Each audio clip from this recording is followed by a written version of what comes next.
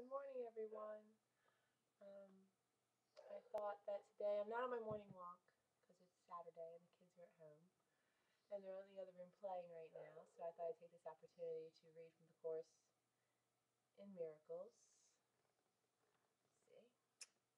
Let's see, lesson 14. So, key lesson 14. God did not create a meaningless world. The idea for today is, of course, the reason why a meaningless world is impossible. What God did not create does not exist, and everything that does exist exists as He created it. The world you see has nothing to do with reality. It is of your own making, and it does not exist. The exercise for today are to be practiced with eyes closed throughout. The mind searching period should be short, a minute at most. Do not have more than 3 practice periods with today's idea unless you find them comfortable. If you do, it will be because you really understand what they are. The idea for today is another step in learning to let go the thoughts that you have written on the world and see the world and see the Word of God in their place. The early steps in this exchange, which can truly be called salvation, can be quite difficult and even quite painful. Some of them will lead you directly into fear.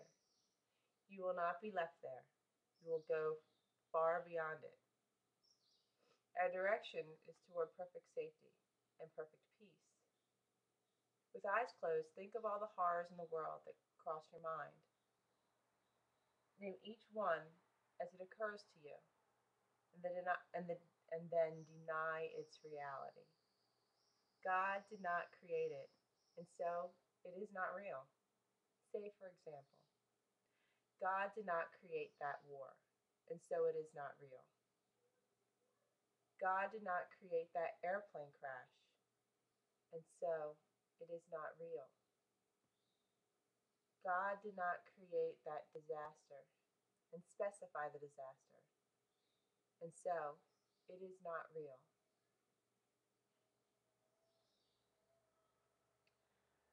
Suitable subjects for the application of today's idea also include anything you are afraid might happen to you, or to anyone about whom you are concerned. In each case, name the disaster quite specifically. Do not use general terms. For example, do not say, God did not create illness, but God did not create cancer or heart attacks or whatever may arouse fear in you.